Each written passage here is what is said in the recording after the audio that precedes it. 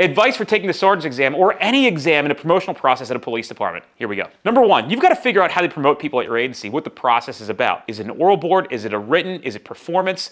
Is it not performance? Is it about rubbing elbows with the right people? If you have interest in getting promoted, figure out what's the best way to get promoted and begin to focus your energy and effort on that. Number two, when you figure out how to get promoted, you've got to commit to spending time to going through the process of getting promoted. It's a real honorable thing to want to get chevrons or bars or any kind of collar brass, because I'm guessing that many of you are taking the promotional process for the right reason, or at least I hope you are. I'm going to throw this one in as number three. It's never a bad idea to know case law and practice case law as much as possible, because nothing makes a police department recognize you more on a meritocracy level. That means for merit, you're so worth it that they're going to promote you. A lot of times this can actually defeat the nepotism process or political process where somebody knows somebody to get promoted. When a police department knows that you know the law better than anybody else at your agency, or maybe even in the county you work in, you are like the goose that laid the golden egg. Even if your agency doesn't appreciate your knowledge bases on case law, I can almost assure you that your reputation will precede yourself, and you'll have other agencies reaching out for you to go, hey, come over here,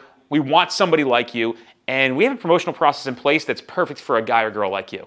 Hopefully you found value in this video. It's not the only thing to know about trying to get promoted. It just is a little bit of an insight of how to get started. Good luck.